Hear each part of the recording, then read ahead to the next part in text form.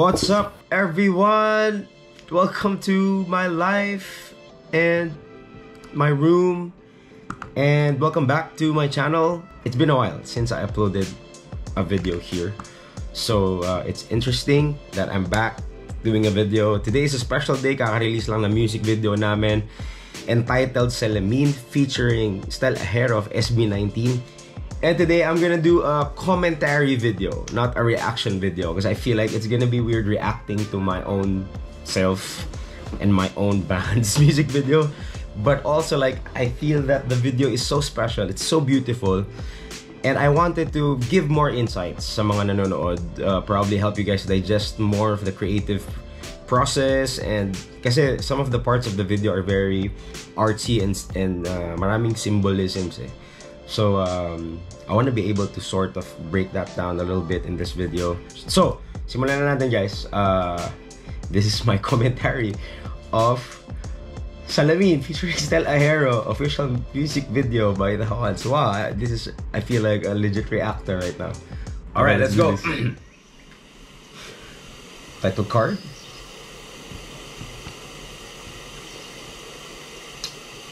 Yeah, may stress ball, mga kaibigan. And may pamata si Stell. Ayan. So guys, yung itsura ni Stell dito, bored na bored siya, diba? So parang walang-wala siyang energy. Mga matang nakatingin, walang nakita, walang napansin. Ayan, ang pogi lang talaga nung kumakanta. Joke lang. Sorry, tuloy na. Sa kabila ng ngiti, mayroong luhang. So, sa mga hindi nakapansin, yung ngiti ni Stell dito, very superficial. Parang malungkot siya, tapos nag-smile siya, pero malungkot pa din yung mata niya. Because we wanted to show na hindi porket palang ngiti yung mga tao, eh wala silang pinagdadaanan. Minsan yung mga may pinakamalaking ngiti, pinakamakukulit, pinakanakakatawa, sila actually yung maraming pinagdadaanan. Lagi mo lang tatandaan, natatangi ang iyong kagandahan. Okay, so explain ko lang yung vibe ni Stell. He's basically fed up with the struggle of pleasing people and also not being okay with himself.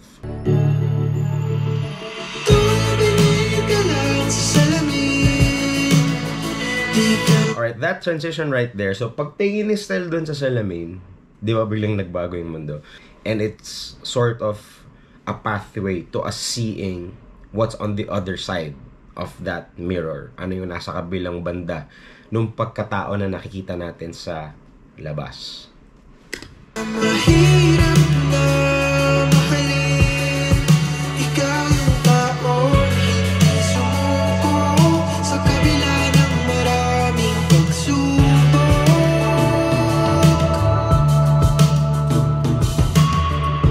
Gusto ko lang i-appreciate si Stell. Alam niyo ba nang ginawa niya? Nagpa-coach siya, nag-hire siya ng choreographer, best in the country in terms of contemporary dance. And yung choreography na yun, talagang pinag-aralan niya yun for days. So hindi lang siya basta parang kung anong maisip mo on the day. No, like he really prepared that piece. Yan. Tapos pag alis niya, malis siya, diba? Yan, kita niyo yung dawan. May explain ko kung bakit. Oh, aura-aura kami, aura-aura. Hindi maintindihan kung nakita ko nagkakaganito. Sila ba o sarili ko ang uunahin ko? Lagi mo lang tatandaan. So kung napapansin nyo, kung nasan si Stell, nandun din kami. Diba? I'll explain why later. Natatangi ang iyong kagandahan. That transition, I love that transition. Si Jason and si Mika, the directors, genius sila pagdating sa mga ganito, guys. Kaya nasabi ko kanina, whenever Stell would see his reflection, which is what happened here, so pagtingin niya dun sa fishbowl, nagkaroon ng reflection. So parang na-trigger ulit yung other personality niya or yung other world that's operating from within him. And then the dance happened. The dance sort of depicts the internal conflict. You will see it in the steps na sometimes he's smiling, sometimes he's sad, sometimes he's smiling and you would see sad eyes. Diba, parang there's a fight within you and the enemy is yourself. So tuloy natin. Tumingin ka lang sa salamin, di ka mahirap na mahalin. Ikaw yung taong hindi sumuko sa kabila ng marami. So in this part, nakikita nyo na parang kami din medyo nakikigalaw-galaw, nakikimove-move. Masdan mo ang mga bituin, Collect na lang. sabay nating aabutin ang pangarap mo. Susuko, huwag mong bibitawan ang pangako. So, if you will observe, you kind of see some sort of continuity sa movement ni Stell stitching to our movement. Na parang minsan nag-intercut yung movements namin as a group sa movement niya. Because basically, here's the idea. Kami na kumakanta, kami yung mga boses sa utak ng character na, you know, the voices that you hear inside your head, kami yun. That's why, kung nasan man si Stell, nandun din kami, kumakanta. So, we're the ones explaining to him, telling him na wag kang sumuko, tumingin ka lang sa salamin, blah, blah, blah. Because the depiction that we wanted to sort of give is, mayroong mga boses sa utak ni Stell while all of these things are happening. And these voices na nagsasalita sa utak niya, ito yung sinasabi, which is the lyrics of the song. Sort of like, you know, the term that they say, yung the voice that's within, that still small voice from within that tells you you're worth it, that tells you you're enough, and the voice of truth that reminds you you are loved. Kamahal-mahal ka, hindi ka mahirap mahalin. And that's sort of the depiction that we're trying to show in this entire music video, basically. Paano kung matagal mo nang gusto ay matagal nang nasa iyo? Yo, that part, nilabutan ako sa part na yun na parang sino yung naglakad. So parang in this part, parang nakita ni Stell yung sarili niya, sinundan niya. Yun. Kaya siya napunta dun sa kitchen kung nasan kami kumakanta. Paano kung ang iyong kinakailangan Ayan, kaya siya nagpunta sa dining area. tumingin ka lang sa Okay, so in this part, ito na yung, for me, it's the most nakakalabot part. Pagdating niya dun sa dining area, he saw all the versions of himself. What's happening now is, Stell, as a character, is coming to terms and is now faced with the truth that there could be different sides of him, and what is he gonna do about it? salamin. Di ka mahirap na mahalin. Ikaw yung taong Sobrang galing lang ni Stell, sumayaw talaga sa part na to. sa kabila ng maraming pagsubok. So he sat, tinabihan niya yung mga parang alternate reality version niya, and see what happens.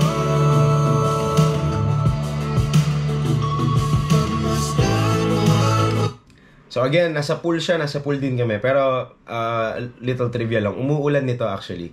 The whole day it was raining and worried kami kasi yung pool is half empty pero merong parang wet area. So we were a bit worried kasi baka madulas siya sa choreography na ginagawa niya. So we were kind of asking him if he still wants to do it, but also hoping that he does it because we feel like this is a beautiful shot. And I'm just so amazed at how it turned out because talagang tinodo niya yung sa niya dito. Makikita nyo naman sobrang big ng movements niya, talagang extended yung arms niya. Nakikita mo yung damit na talagang pumapagpag, meaning all that energy that he's giving to the dance. So props to you, Insan, for that. Like, sobrang nagalingan ako dito sa part na to, lalo na parang, man, ang galing sa itong bata na to.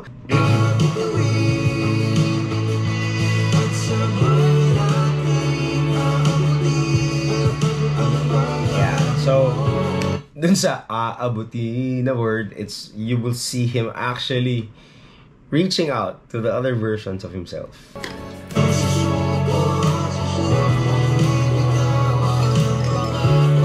So here, finally, he's able to come to terms with it. Nag-reach out na siya. In essence, natatanggap na niya.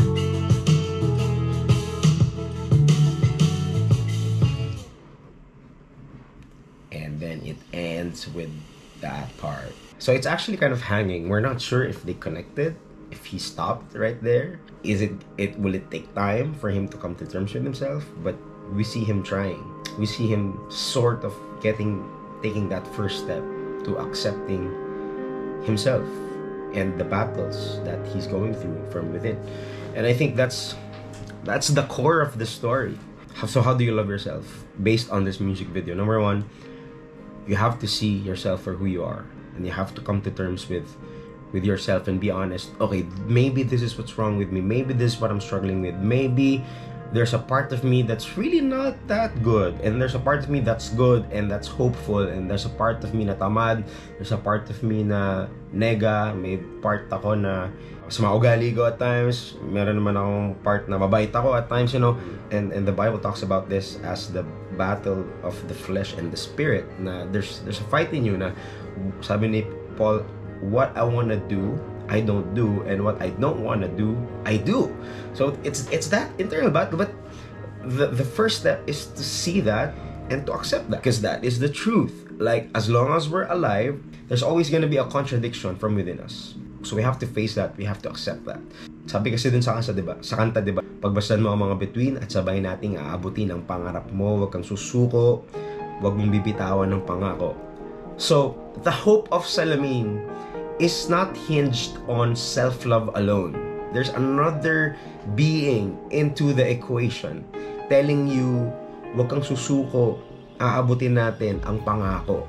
Pangako, which is the promise of God. So it's the purpose and the promise of God that will keep you going regardless of your struggle. The idea is parang, kung si Lord, kilala ka niya na may problema ka, hindi ka perfect, pero binigyan ka niya ng beautiful plan, ganun ka niya kamahal.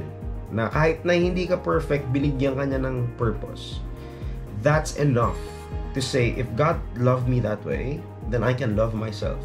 If the God of the universe, who's perfect, who's flawless, was able to love me, was able to give me a purpose and a calling, then I owe to love myself.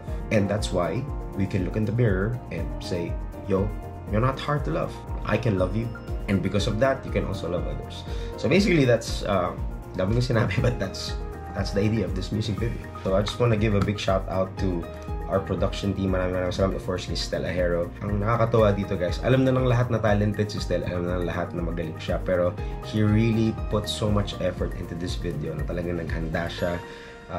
There was an entire week I think na nag-rehearse siya for this. He really went out of his comfort zone and he really gave his best. So props to you, Insan, for doing that. We appreciate you because you're generous with your life and your talent. And of course, Mika and Jason Max. So ito yung mga directors namin. These guys are from our church as well, our spiritual family. It's really a project made with the heart. And I hope that you guys are blessed through this music video. If you have friends na feeling nyo kailangan nito, please do share to them. Thank you guys for supporting the Juans. Thank you guys for watching this video.